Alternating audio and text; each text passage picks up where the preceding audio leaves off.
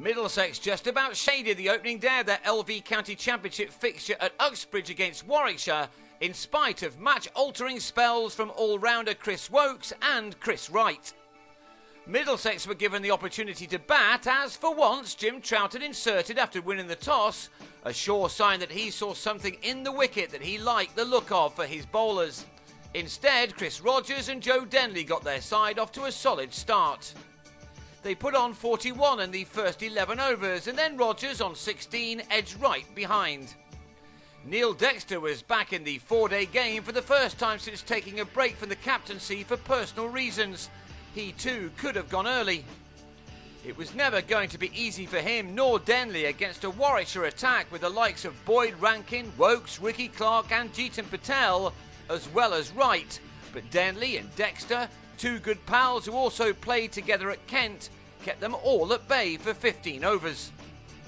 Then, 5 minutes before lunch, Clark got the ball to do just enough to trap Dexter in front for 26 at 97 for 2.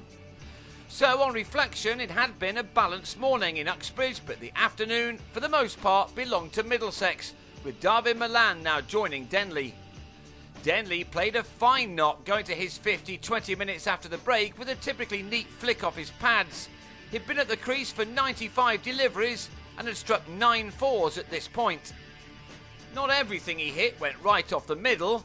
This edge, indeed, off Rankin flew so far that it went for 6. Malan has been in some fine form latterly in the one-day game, and he now took that into the LV County Championship. Middlesex were probably still reeling a little from losing in a low-scoring game to Durham last week, and Malan looked determined to put that episode to the back of his mind. There, they'd failed to knock off 118 to win that game, but these two had now taken their side way past that for the loss of only 2 wickets this time, on a pitch admittedly that was very different and gave the batsmen some hope at least. Malan's innings was a picture, and his deserved half-century arrived before tea with a neatly placed cut shot. That gave him his 9th 4 in an innings thus far lasting 84 deliveries. It looked as if this pair were going to bat through the session, with Denley hooking Clark for a 6 on his way to 95. A third 100 of the season was on the cards until Denley was surprisingly trapped in front by Darren Maddy, the most used of the Warwickshire bowlers. The medium pacer bowled a very tight line for much of his spell, but Malan was quickly onto anything which was just a fraction offline, as he now looked to see if he could go one better than Denley and secure a 3-figure score.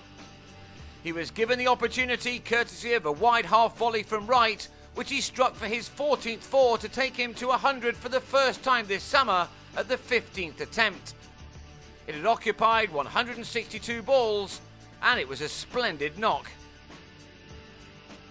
His dismissal was at odds with the rest of his innings though. His 172nd delivery was one he horribly misjudged, and his decision to leave it alone backfired when it rattled his stumps. He was gone for 106, and it was a moment which turned the game. In the next over, John Simpson gloved a pull off Wokes behind to be well held by Tim Ambrose. And next ball, Wokes dug one in to have Gareth Berg caught in the slips by Clark.